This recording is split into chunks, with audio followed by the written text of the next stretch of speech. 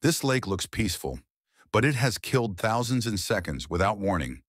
In 1986, over 1,700 people suddenly died near a calm, beautiful lake in Cameroon. There was no war, no storm, no warning.